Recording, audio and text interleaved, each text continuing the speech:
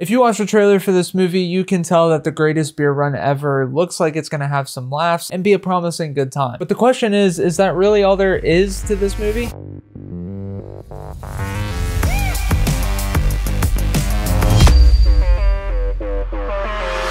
It didn't really look like this movie got a whole lot of attention, so me talking about it like 3 days late is probably not going to stand out the most, but I really don't care because, well, for one, I had a busy weekend, and for two, I really just want to talk about this movie, so let's do that. So the greatest beer run ever is about this New Yorker by the name of Chicky Donahue. He's got some friends fighting in Vietnam, and he decides, well, actually, I'll just let him speak for himself. I'm going to Vietnam, and I'm bringing a beer! Yeah! Now, right out the gate, I think this is one of those movies where the success of its lead actor is pretty much pivotal to the success of the film as a whole. That being the case, the greatest beer run ever definitely has an advantage with Zac Efron. In my personal opinion, I feel like Zac Efron has kind of proven himself to be a talented actor a few times now, despite some, you know, hiccups. Looking at you, Firestarter. And he continues to prove that he has talent in the greatest beer run ever. And I think in this case, the thing that stands out to me the most is his shift in character, or rather his character's shift in attitude. That's probably a better way of putting it. Essentially, his character's personality and attitude parallel the tone of the film. Or maybe you could flip that around and say that the film's tone parallels his character's attitude. Either way, the tone of the film, the attitude of the character, they parallel each other. At the start of the movie, Chicky Donahue is a very lighthearted person. He's a bit of a jokester. He lives a very carefree life, and he's got a very noble,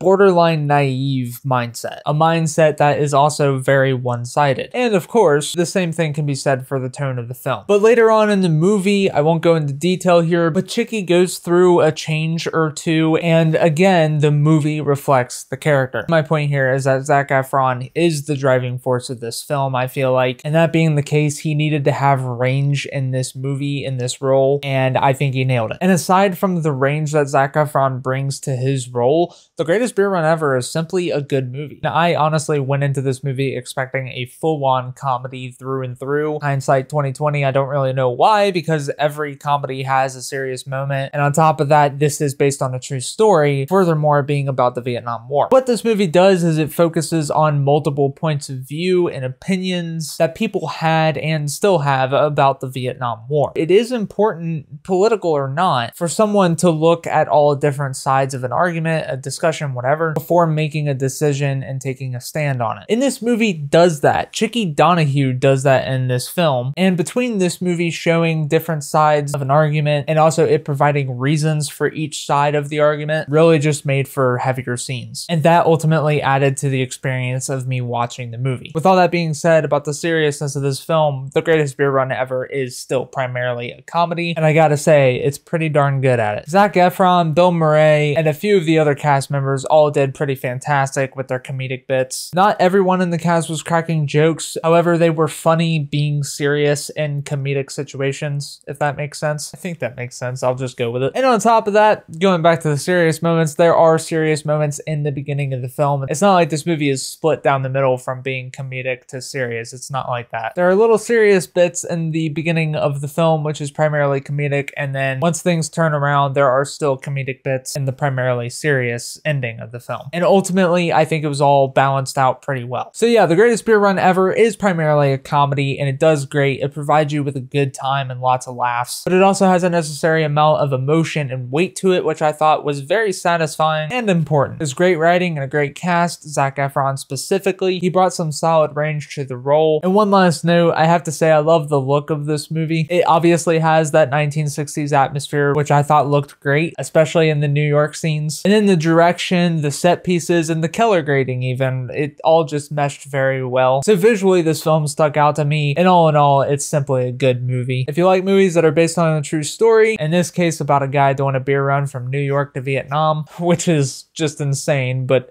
awesome at the same time, this could be a movie for you. I know I liked it. I'm probably gonna rewatch it. So, in the best New York accent I can pull off, I say The Greatest Beer Run Ever is a good movie, and I give it a high rewatch probability.